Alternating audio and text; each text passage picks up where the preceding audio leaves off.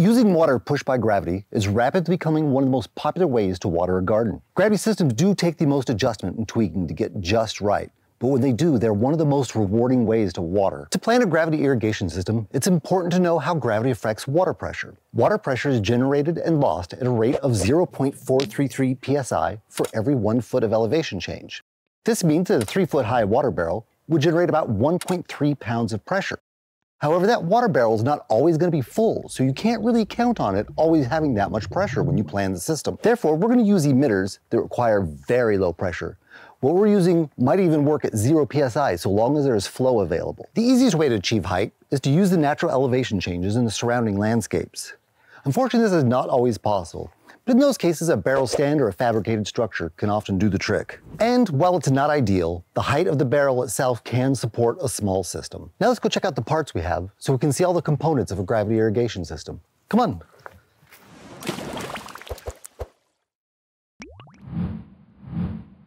Let's take a look at our rain barrel here. This is an rain barrel that can hold up to 50 gallons of water. The spigot is attached here at the bottom. The spigot is where we're going to place our head assembly, which includes things like a timer, a filter, and then finally the adapter to get your mainline tubing connected to the rest. First up in our head assembly is this Irritech zero pressure timer. What makes it a good fit in a gravity system is it doesn't require water pressure in order to open and operate the valve inside. Most irrigation valves require the aid of water pressure, and this is a unique exception. It also has a flexible programming schedule that makes it a great fit for almost any garden. Next up is our filter. This fine mesh filter can protect the components of the irrigation system. Drip emitters have narrow orifices, and you'll want a fine mesh filter in order to keep them from becoming clogged. And last is our Permalock hose-by tubing adapter. This is the part we'll use to connect our mainline tubing to the head assembly that's connected to the rain barrel. Here's our 1-inch poly pipe cutter. This can cut up to 1 inch of poly tubing. It's not strictly necessary. Works pretty good with scissors as well, but we're going to use our tool just to make the job a little bit easier. Next up is our bag of various assorted fittings and parts. We'll go over these in more detail while we're setting up the system. And finally, here's our 1/2-inch main line tubing. This is going to be the main line that feeds the emitters on the system. We've got our 1/4-inch micro tubing and our 5/8 roll of drip tape. All right, let's go put this together. So here's our plan for this system. We'll be placing our water barrel at the top of a retaining wall near the garden. Then run our main line to 2 separate beds where we'll install drip tape in one and button drippers in the other. It really helps to plan the system out first to get a good idea of the parts you'll need. If you'd like to learn more about using a diagram to plan a drip system and determine the parts you'll need to order for your garden, check out our Planning a Drip Irrigation System video in the top right or the description below. Okay, let's organize our parts and start the install. Right here, I'm just opening up all my fittings so I can get organized into piles. I like to put the same parts in the same part. So I'll put all my couplings in one spot, all my T's in one spot, all my elbows in one spot. That way, during the install, I have it in a nice little neat organized pile here. I got the drip tape take-off adapter valves so that we can turn off individual rows of drip tape in our bed. Like, what if I harvest one row of vegetables before the other? Can use this here to turn off that line of drip tape. This time I brought the slightly larger green punch. It's a little bit bigger than a 1/4-inch punch. It just makes it easier to push this into the mainline tubing. Got our end caps here for our 1/2-inch mainline tubing. And here we have our 90-degree elbow so we can turn our mainline 90 degrees anywhere we need to. We'll be using a couple of these, for example, to get our tubing to travel up the bed and then over the top of the raised bed. Got some stakes of various sizes so we can hold things in the ground. Trust me, you'll want to be able to pin things to the ground or it'll move all over, or the raccoons will move it all over for you. Hose thread by tubing adapter we mentioned earlier. It goes under your head assembly and it's the part that connects your main line to the head assembly. I brought one that's an elbow shape too because the spigot on a rain barrel is really low to the ground, so I thought this might be handy just in case. It's looking like we won't need it, but it's better to have it and not need it than to need it and not have it. Here I've got our 1/2-inch tubing tee that we're going to use to split our main line into 2 different directions. Couplings, just in case I make some bad cuts. I brought 3. That's how much I trust my cutting ability. Drip tape end caps, so we can close off the runs of drip tape. One thing I like about these, like you can just crimp your drip tape, and a lot of people do. I like these though, because you can just unthread the end here to flush out your drip tape lines anytime you want. It's a lot easier than crimping, uncrimping. To punch our holes in the main line, for our button drippers, we're going to use this 1/4-inch Pro Punch. It makes a slightly smaller hole than the other punch does. As you can see, it has a lever action, which makes it a great punch for diminished hand strength, or if you just want to make the job easy and you have a lot of holes to punch. Now this here is an interesting little piece. This is what we use in our dirty water irrigation kits. It's a 1/4-inch coupling valve. Now we use it in our dirty water kits as an emitter, even though it's not actually an emitter. What makes it handy is you can open it or close it to get more or less water flow coming out of it. And because it has a wide channel, it's a lot less likely to get clogged, so it makes it a good fit for a dirty water irrigation system. The dripper we're going to use today is Toro's cleanable dripper. These work great in gravity systems because they require almost no pressure in order to operate. What's nice about these drippers, in the event of a clog, they can be opened and cleaned. You simply unthread the cap from the housing and rinse any debris out of the inside. When you're cleaning this dripper, be sure not to lose the white diaphragm that's inside. The diaphragm is very important to its operation and can be lost pretty easily if you're not careful. Next up, we have our stabilizer stakes. We use these stabilizer stakes to keep our button drippers near the plant where we want it to drip directly on the roots. All you do is you place your 1/4 inch tubing down in these slots, then push it into the soil and you'll have your button dripper held in place. These here are called goof plugs. These goof plugs, as the name implies, can patch up any mistakes you make with the 1/4 inch punch. For example, if you make a hole in your 1/2 inch main line that you no longer need, patch it up with one of these. Here I've got some 1/4 inch tees. Since we're going to be using some button drippers fed by micro tubing in a couple spots, just in case we want to branch out and have a couple different drippers for one run of tubing, we can use these to split it in two. And this here is just a little 1/4 inch barb tubing coupling. You punch a hole in your 1/2 inch or larger main line, put this in on one side, connect your 1/4 inch micro tubing to the other, and then you can run over to plants to have them fed by button drippers. And here I've got a tubing clamp with a nail. We're going to use these to secure our 1/2 inch main line to the wall of the bed. I also brought some in a 1/4 inch size. I don't know that we'll need them, but just in case. I also went ahead and put our mainline tubing out in the sun. This softens it up a little bit, which makes it a lot easier to work with, like pushing it on over fittings, and it also starts making it straighten itself out. You can see it was a pretty tight coil at first, but now it's getting pretty straight all by itself just from being set in the sun. All right, now let's elevate our rain barrel. Gonna choose a good spot for it. So we have about 5 feet of elevation. This means we should be able to operate both beds at the same time, the button drippers and the drip tape both. Got the water screen here so that when you capture rainwater, it gets filtered a little bit. Rain can bring with it quite a bit of debris. Well, let's set up our head assembly. If we remember, that's our timer, our filter, and our hose by tubing adapter. I'm just threading this onto the spigot here. The timer should go first. You don't want parts like your filter under constant pressure. Really, the constant pressure, the static pressure wouldn't be high in a rain barrel, but still, better to protect your components as much as you can. All right, now our filter. Be careful the screen doesn't come out while you're doing this part. It just threads right on. There's the screen, interestingly enough. So remember when I said I wanted to get the elbow one of these just in case? I think we're having a just in case moment. I could do this and have the mainline tubing come out like that. I think I'll use the elbow to give it a much better and more convenient shape. Let's try our elbow-shaped hose by tubing adapter here. Swivel on it is pretty nice. It means you can thread the fitting on without having to turn the whole elbow like that. Remember, you just want to finger tighten, maybe hand tighten depending on your hand strength, but finger tighten, maybe another 1/4 turn is the safest with hose threaded components. And don't use thread sealant or silicone tape. With hose threaded components, you shouldn't need that. Just the gasket and the female fitting is what makes a watertight seal. And now we're done with our head assembly. Our head assembly is our timer to automate the irrigation system, our filter to protect the components from clogging, and our hose by tubing adapter so we can get our mainline tubing connected. Now we're going to set up our mainline tubing. I'm going to connect our tubing to the barb on our takeoff adapter here. If you have any problems with this part, you can use a cup of very hot water. Dip the end of the tubing in that water, and it'll make it pretty easy to slide on over that barb. Wasn't too bad there because we've left it in the sun. And now I'm going to screw the locking nut down on over the tubing. This kind of like works like a clamp, and it secures the tubing to the fitting.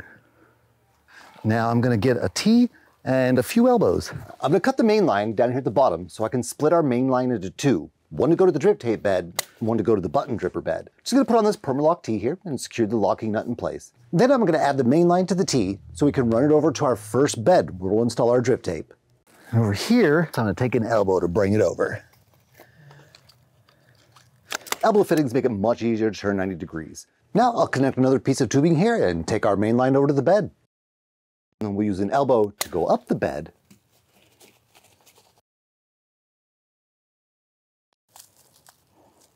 With a short piece of tubing connected to that, I'll put another elbow at the top so we can turn our header row to go across the top of it.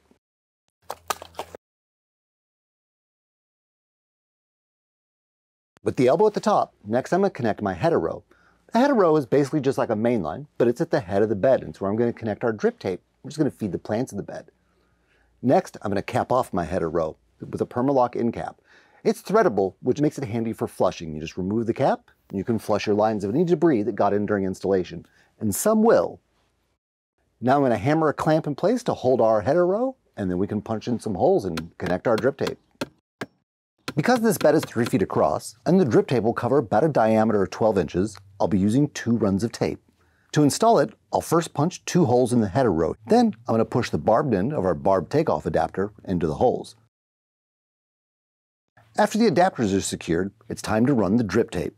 All you have to do is run it down the bed, cut it to length where you want it, and cap off the end. When you're cutting it, be careful not to cut into the emitter there. You don't want to accidentally cut into one of the emitters, and make sure to leave a little bit of space after the emitter, because when you put on your end cap, you want it to have enough room to get on there to make a good, nice seal. Sometimes it takes a little fiddling with to get the tape on over the barb. You want to turn the locking nut so it retracts all the way back before you push your tape on over the barb and lock it in place, just like how you do with the mainline fittings. Then I'm going to repeat and run my lines.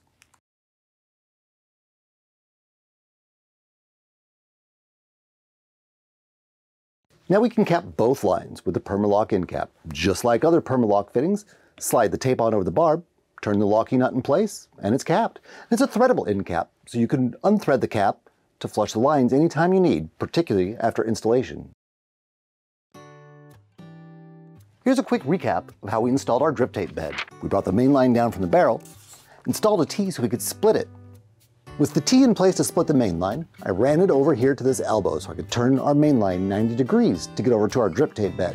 Used a couple elbows, one elbow to get up the bed, another elbow to get over so we could build our header row. Once that was done, we capped it off and used a clamp to hold it into place. Then, using our punch, we created 2 holes, one for each run of drip tape that we wanted to use. I went with 2 because of the size of our bed. We should only need 2 runs of this drip tape to cover all the plants in the bed. Then, you connect your drip tape to the barb takeoff adapter valve, just like you have with the other fittings. Next, I ran our drip tape down to the end and cut it to length, being careful not to cut into the emitter and making sure I have enough room after the emitter to install the end cap. Then we installed our end caps and we're ready to go do our button dripper bed. We're going to run the main line the exact same way we did on the first bed. The tubing, being so warm from being in the sun, is incredibly easy to work with right now. It's pretty much straightened itself out.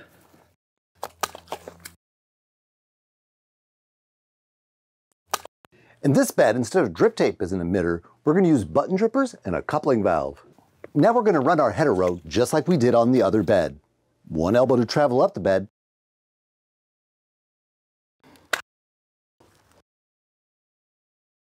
and another elbow to travel across where we can cap it off with an end cap. A quick tip if you're struggling to get the tubing on over the barb of the fittings is to dip the end in very hot water. This softens up the tubing enough to make it flexible and much easier to slide over the barb.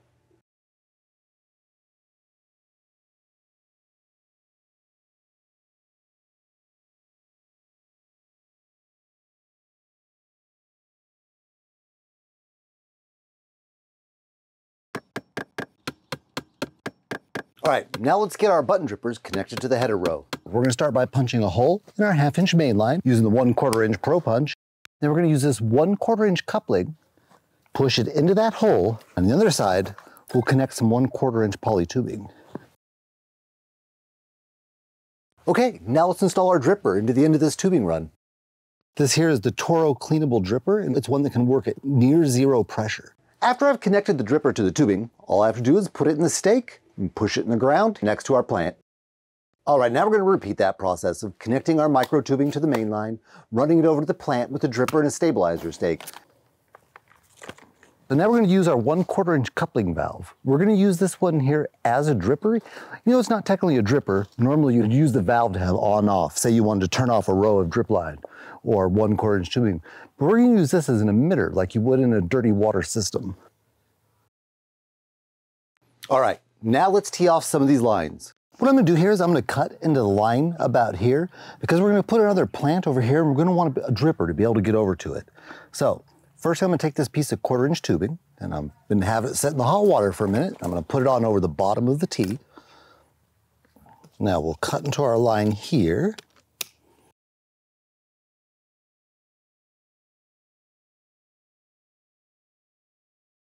There we go. That's how to use a T to turn 1/4 inch tubing run into 2 1/4-inch tubing runs so that we can support 2 button drippers from just 1 length of tubing. Now we're going to repeat that process of connecting our micro tubing to the main line, running it over to the plant with a dripper and a stabilizer stake, and using a 1/4-inch T to branch off of that same 1 1/4-inch line. A quick recap at the second bed. We connected our main line tubing to the other side of the T and ran it over to the bed the same way we did our first bed. We used a couple elbows to get up the bed and over the bed to establish our header row. Using a 1/4-inch punch, we punched holes in our header row so we could connect our 1 1/4-inch fittings. We ran our 1/4-inch tubing runs over to the plants where we installed button drippers at the end of our 1/4-inch tubing. We staked them in place with a stabilizer stake to keep them from moving around too much during pressurization or operation. Then we decided to use a coupling valve as an emitter on one of our plants. You'll recall a coupling valve makes a great emitter for dirty water irrigation systems. This is because they have larger orifices that make it easier to pass debris, and they're adjustable as you can open or close the valve to get greater or less flow. And finally, in a couple of locations, we took one of our 1/4-inch tubing runs and split it into 2 with the T, and in that way, one single 1/4-inch tubing run can serve multiple plants. Now that we've completed installing the irrigation in both beds, it's time to flush the system. Flushing will clean the inside of your system of any debris that might have got in during installation. All you have to do is unthread the end caps and turn on the water source. Now that we've finished flushing the system, we're going to put our end caps back on and run it for the first time. See if the system fires right up. I'm going to run a manual cycle on my timer here just by turning this knob to on. Should make a noise followed by the valve opening. When we run our system for the first time, we're going to do a walkthrough while it operates to make sure there's no leaks or no problems and to make sure our emitters are working as they should. When you walk the system for the first time, what you want to pay attention to is connections, joints, your emitters, where your emitters connect your tubing to make sure there's no leaks, make sure your end caps are on securely so no water is coming out the end, and you'll want to check your emitters to make sure each one's dripping at the rate it's supposed to, not too fast, not too little. So next, we're going to see our coupling valve. Let's see what happens. See, that's why this is handy as it works in emitter. You can open it if you need quite a bit more water, or look at that, all from just a little bit of pressure. Or you can even turn it all the way down to a drip. We use these as emitters in dirty water irrigation systems. The wide channel allows debris to pass without getting clogged. And just like that, we now have a gravity drip irrigation system. Let's recap what we did. Got our water source about 5 feet off the ground. We got our head assembly here, our timer, our hose filter, and our threads by tubing adapter to get our mainline tubing come down where we split it off into a T.